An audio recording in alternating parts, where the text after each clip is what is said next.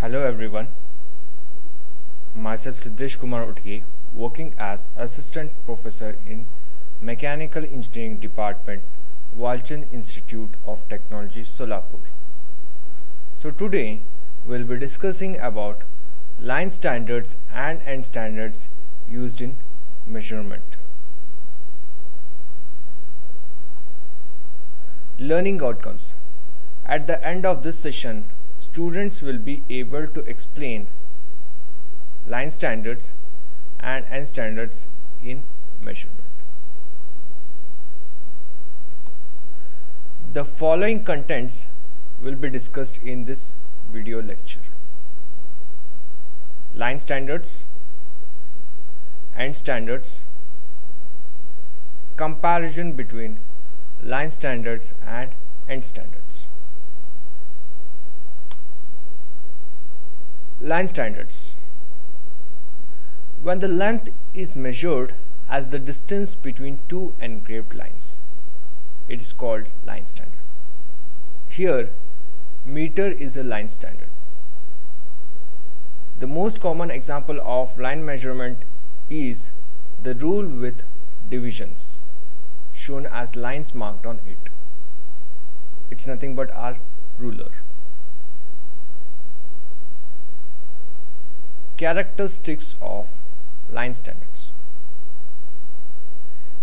Scales can be accurately engraved, but the engraved lines themselves possess thickness, and it is not possible to take measurements with high accuracy. A scale is quick and easy to use over a wide range. The scale markings are not subjected to wear. However, the leading ends are subjected to wear, and this may lead to undersized measurements.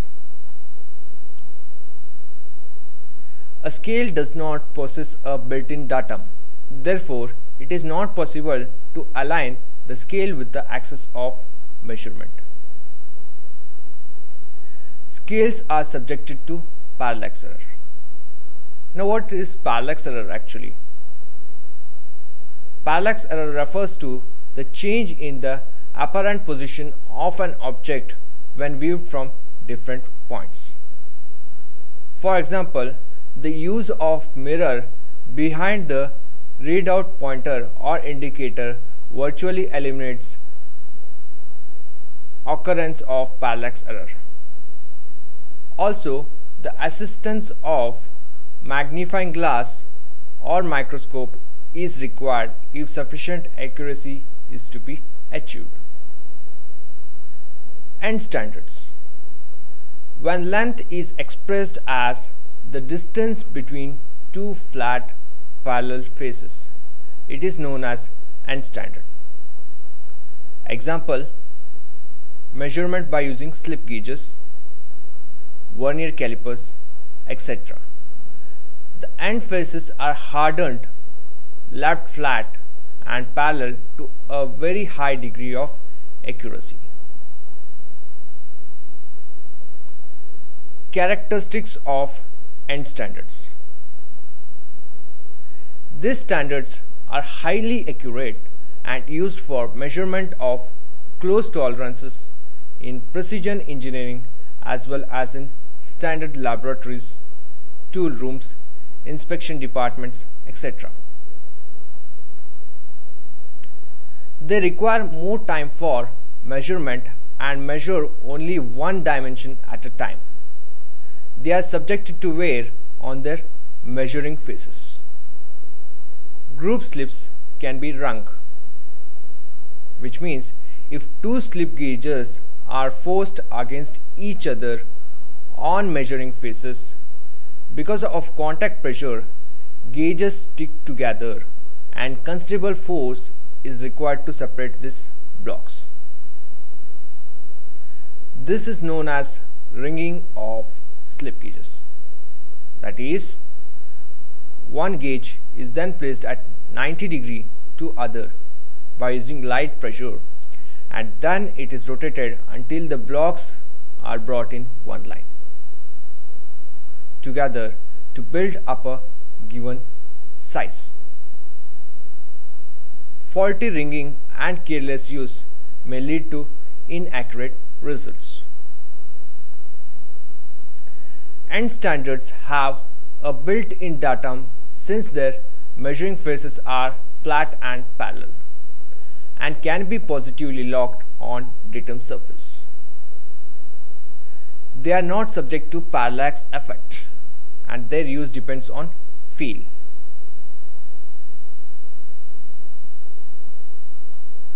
Now pause this video for a few seconds and try to write answer to the following question.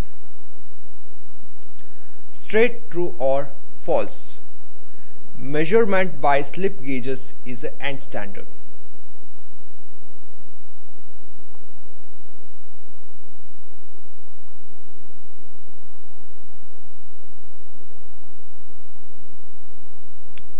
Probably you have wrote answer to the following question.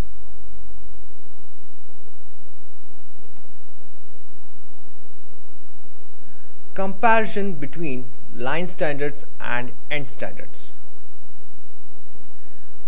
Following parameters are used for comparing line standards and end standards. First, principle. Second, accuracy. Third, ease and time of measurement. Effect of wear. Alignment. Manufacture and cost. Parallax effect. Now let us see the difference between them. So based on principle, in the line standard, length is expressed as the distance between two lines. Whereas in end standard, length is expressed as the distance between two flat parallel faces. Accuracy. In line standard, limited to plus or minus 0.2 mm for high accuracy. Scales have to be used in conjunction with magnifying glass or microscope. In end standard, highly accurate for measurement of close tolerances up to plus or minus 0.001 mm. Ease and time of measurement. In line standard, measurement is quick and easy.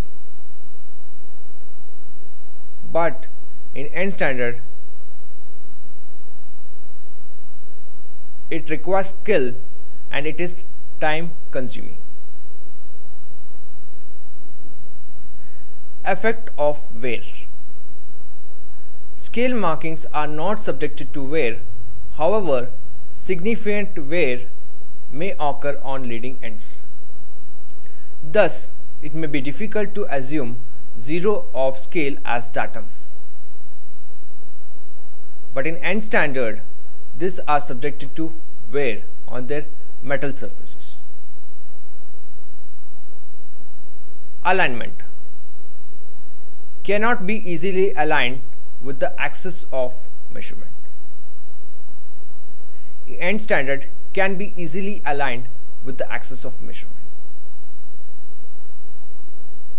Manufacture and cost. Simple to manufacture at low cost, whereas end standards manufacturing process is complex and also the cost is high.